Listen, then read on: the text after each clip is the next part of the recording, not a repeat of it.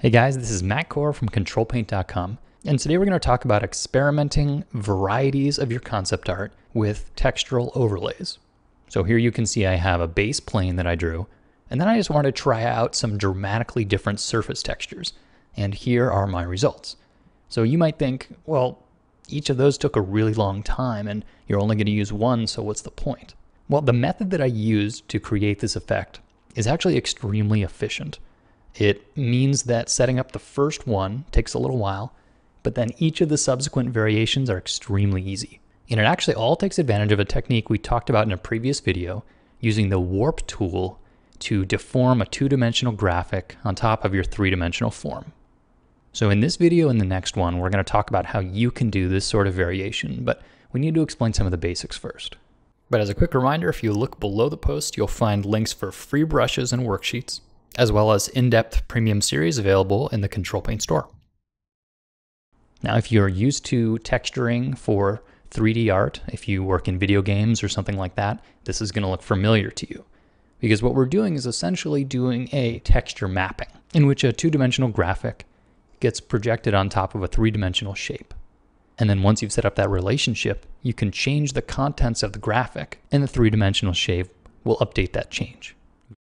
Now, the main thing you might not have expected in this case is that we're going to be using smart objects inside of Photoshop. So let's take a look at this example to see why smart objects are important.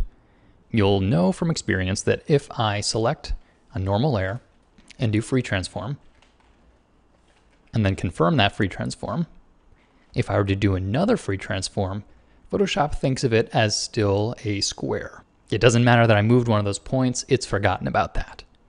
Well, let me convert this one on the left to be a smart object, and I'll perform the same operation. So I'll move one corner in, confirm that transform, and then I'll free transform a second time, and you can see it actually respects that change. It remembers that I have pulled one corner in, and now all the four bounding box corners are in the right spots. This also applies if I want to do a warp. And this is what we use to place those 2D decals on top of our illustration. So here I'm bending this in three-dimensional space, and then I can confirm that.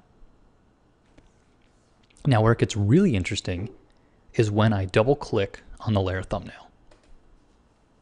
This here is a temporarily created smart object that is sort of a separate document, but it contains the contents of this rectangle. So if I were to draw a red dot right in the center, and then I hit save, you can see here the red dot is updated on the form. So what this means is I've separated the content from the shape. And that means that I can modify this document any way I want, including pasting in some texture that you find on the internet. Here I've got sort of a collage of stickers just to make it really obvious. You hit save. Doesn't matter how many layers you have here in your document. Here I have 3 layers, but it all gets converted down into this flat shape. So in broad strokes, the workflow goes like this. You set up some placeholder images, which you turn into smart objects, and you wrap them around your form. Next, you change the contents of those smart objects. So here I have one called chassis, which is the center. I can double click on that. And here you see this is my sort of temporary image. And I'll just paste some of those graffiti stickers into the center. Save that. And then you can see I have now applied that as the contents of my smart object. The shape didn't change. All that changed was the image. So let's look at how we set up those guides. So the first step in doing this in your own image is to plan out where you're going to have your overlays. And for me, I have sort of 3 major shapes. The first shape is my chassis. The other 2 shapes are my wings.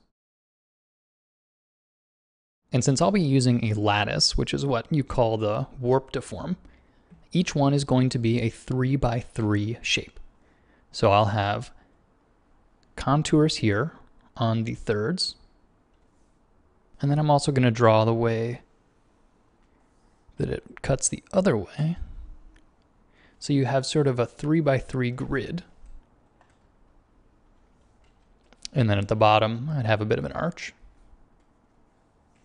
And the same thing on the other side. So that would be one. The next one is going to be like that. And then the final wing will look in the same way. And these are not going to stay in my final image. They're just going to be guides for this next step in the process. But since this video is starting to run a little long, we're going to break this into two parts.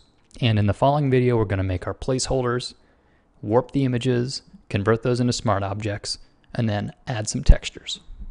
So stay tuned for part 2. Thanks for coming to the site, guys.